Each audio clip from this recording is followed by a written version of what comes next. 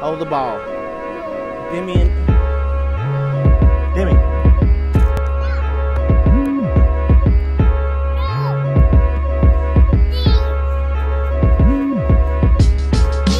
Good day, everyone, and thank you for joining us. I'm your host, William Brandon. That's my co-host, Demi. If you could, please make sure you follow us at Atlanta Sports Unlimited, the YouTube channel. It's very simple. Just pull up YouTube, type in Atlanta Sports Unlimited or the William Brandon. Once you do that, it'll pull up the videos. Click on the video you want to look at, and then click on the red subscribe button at the bottom right.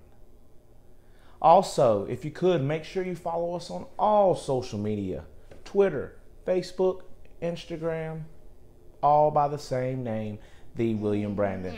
Well, the off season has officially begun. You got player cuts, free agency. Before you know it, it'll be the NFL draft, then training camp, and hey, the regular season.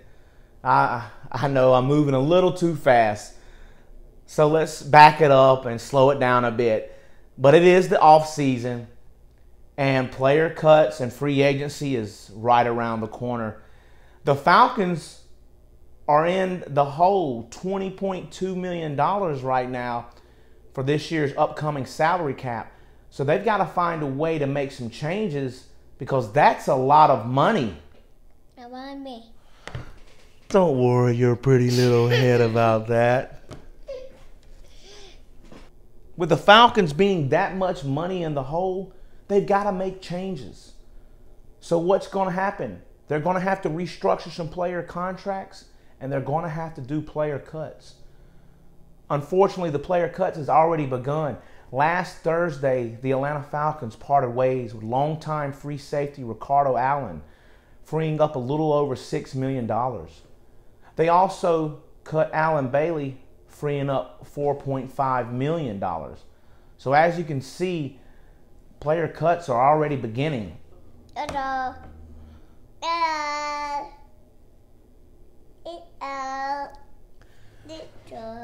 Well, I understand that Ricardo Allen is a fan favorite, but unfortunately the Falcons have to do something to free up money. And one of the other things they're going to have to do is restructure player contracts. Who am I talking about? I'm talking about Matt Ryan and Julio Jones. Matt Ryan cap hit will be a little over $40 million this year, and Julio Jones's cap hit will be close to $23 million. So we know those players are not going anywhere, but the Falcons have to get those guys in the office, and they have to come up with a plan to restructure that contract. Wow. Wow, wow, wow, wow, wow. So yes, they're going to have to try and do that. And if they want to get other free agents that can help fill holes. Speaking of free agents, the Falcons have their own set of free agents that will go on the market, like I said, little less than a month from now. Alex Mack, running back Todd Gurley, cornerback DeMonte KZ, and safety Keanu Neal.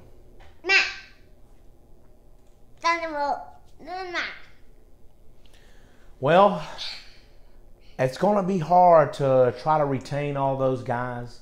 Nevertheless, the offseason has begun, so there will be more player cuts. There should be some restructurings going on, and eventually maybe the Falcons can sign one or two free agents.